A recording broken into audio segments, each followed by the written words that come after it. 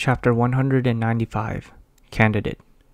Hidden behind the shadow of an ebony street lamp, a mere 20 meters away from Monsieur Ives, Lumion leaned discreetly, tugging his cap lower amidst the bustling crowd. He watched intently as his mark retrieved the glistening gold coin, secretively stashing it away. Only then did Lumion release a sigh of relief.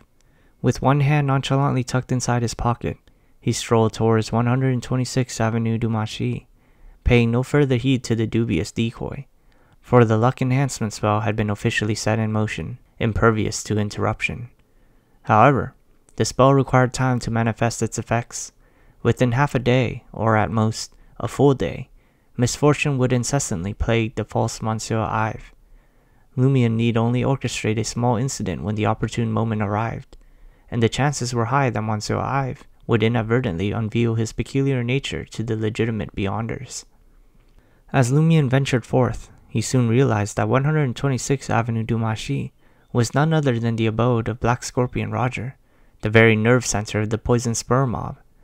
Consequently, he dared not approach too closely, wary of exposing himself. Settling himself near a cafe window, diagonally positioned at a distance of over 10 meters, he ordered a thermal coffee and a Dario. While awaiting his refreshments, Lumion attentively scanned the passerby on Avenue du Marché, his gaze lingering upon the promotional posters adorning the cafe's walls.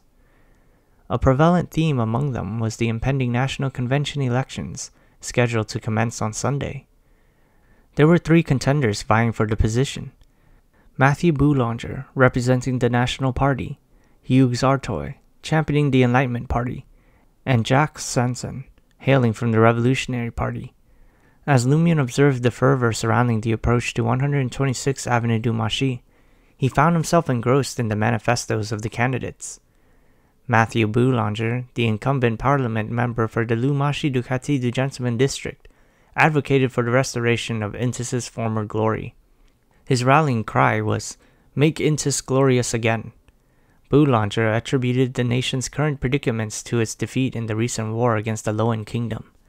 His proposed solution entailed reorganizing the Intis army with a renewed focus on prioritizing Intis's interests. He sought to regain the advantages relinquished in the southern continent, bolster the economy, and transform the marketplace district. Boulanger believed that the process of making Intis glorious again would bestow upon the denizens of the marketplace district an abundance of employment opportunities, enabling them to amass wealth, whether through venturing into the southern continent, enlisting in the army, or capitalizing on foreign trade. Hugues Artois, a candidate gaining considerable popularity of late, advocated for more jobs, for a fairer society. His pledge was to invigorate the economy, constructing additional factories in the southern region of the marketplace district, while simultaneously dismantling the shackles that bound factory owners, bankers, financiers, and merchants. However, his intentions also encompassed challenging the privileges enjoyed by the church and the affluent, imposing heavier taxes upon them. Jacques Sanson, a member of the Revolutionary Party, shared Hugues Artois' conviction that societal privileges had no place in the modern world. Regardless of one's affiliation with the church or financial benefits, Sanson believed that everyone should pay equal taxes. He boldly asserted that the current tariff policies hindered Intis's progress, particularly the city walls and the 54 checkpoints surrounding Traitor. Sanson advocated for the free circulation of goods and the establishment of a liberated market, which would lead to the proliferation of factories and a significant increase in tax revenue. By taxing the privileged class alongside these reforms, the national treasury would swiftly recover from many initial setbacks. When the time came, Sanson planned to explore the implementation of Emperor Rozel's envisioned annuity guarantee system, providing essential protection to the workers in the marketplace district. His slogan resounded, "Take down those damned walls." Having finished reading the candidates' platforms, Lumion couldn't help but feel inclined to vote for Jacques Sanson. While it remained uncertain whether Sanson possessed the capability to realize his ideas, cheaper alcohol and goods would bring tangible benefits and security to the people in the marketplace district. As for taxing the privileged, they weren't overly concerned, as long as the burden didn't exceed a kopeck. Yet, it was evident that Jacques Sanson faced discrimination. His campaign posters were relegated to the farthest corners, barely visible. This treatment stemmed from the Revolutionary Party's perennial status as a minority within the National Convention. As the poison spur mob rallied behind Hugues Artois of the Enlightenment Party, Lumion directed his utmost attention towards this candidate.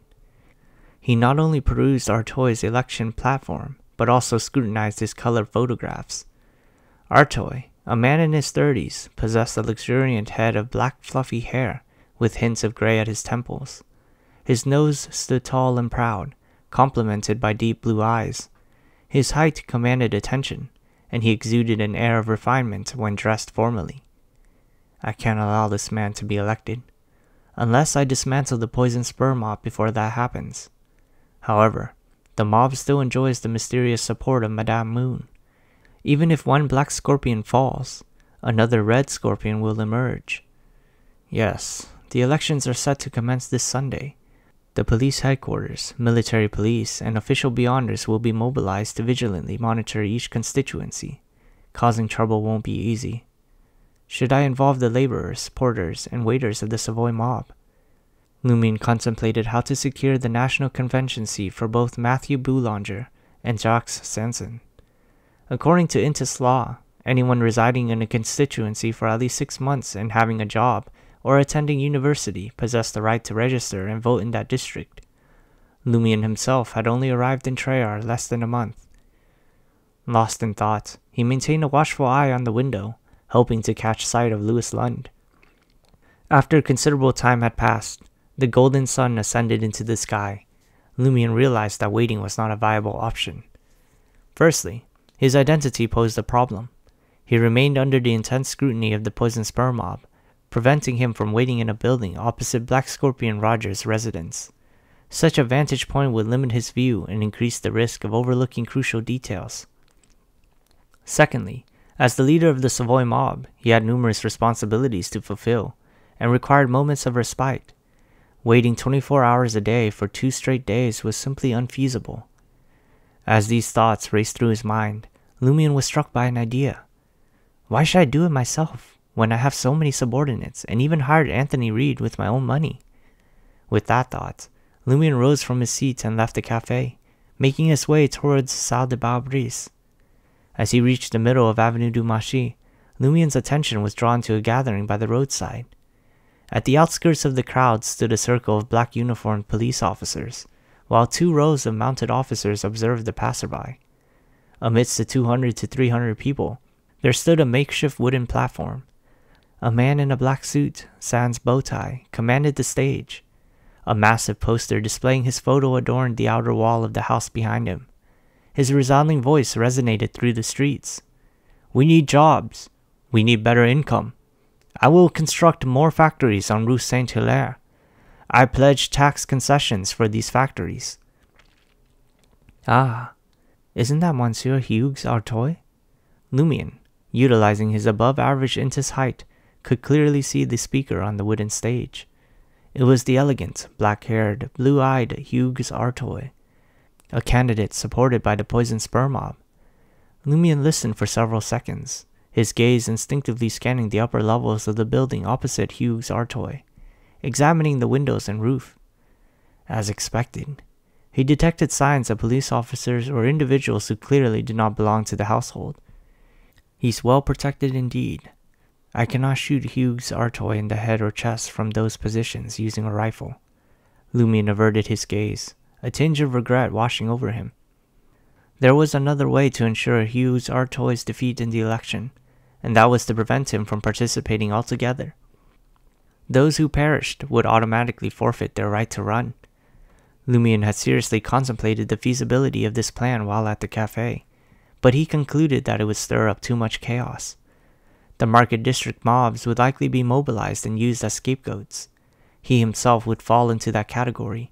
If that happened, his true identity would likely be exposed, compelling him to flee the market district, if not Traitor altogether. He would lose the opportunity to track down Madame Police and the Padre. Assassinating the candidate appeared to be quite a challenge. Even if he were fortunate enough to succeed, escape might not be guaranteed. Lumion shifted his gaze to the people standing behind the wooden platform. They were most likely members of Hugues Artois' campaign, a trio of men and 2 women.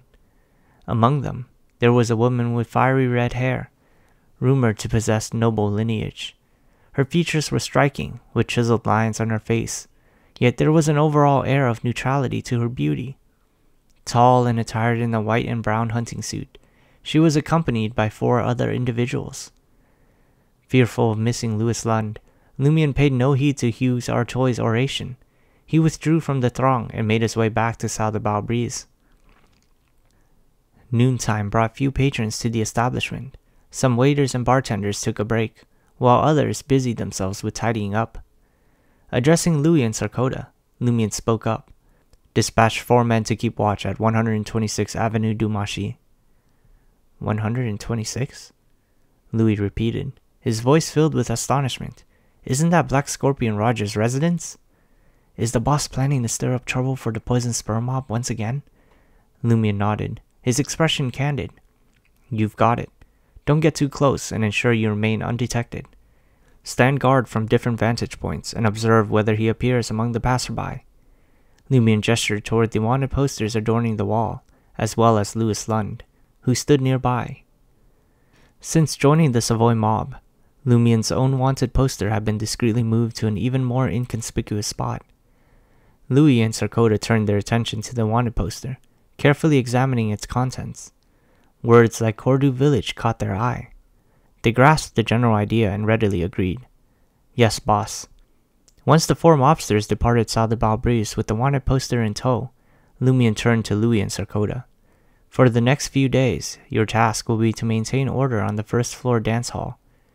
Having issued his instructions, Lumion added nonchalantly, I just caught snippets of Hugues Artois' speech. Not bad. Whom does our Savoy mob support as the Market District's Member of Parliament? Louis cast a quick glance around and lowered his voice. The Baron mentioned that he intends to vote for Monsieur Artois.